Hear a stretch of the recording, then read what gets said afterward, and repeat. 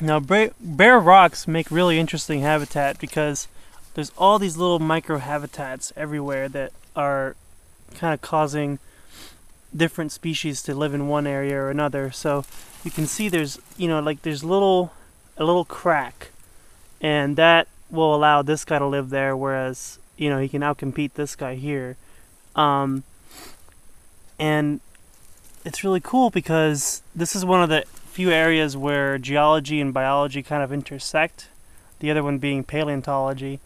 And this is kind of where plants and moss and lichens, which you can see all over here, these little white things, they're all kind of working together to break down this rock. And so once there's a little tiny crack somewhere and it gets a little bit of soil in it, all these other plants can start to invade and take over that area. So you can see these little green lines where moss has come in and filled in a soil-filled area. And eventually, this whole rock is going to be covered in stuff, and as it builds more soil, it'll just kind of almost sink into the forest floor.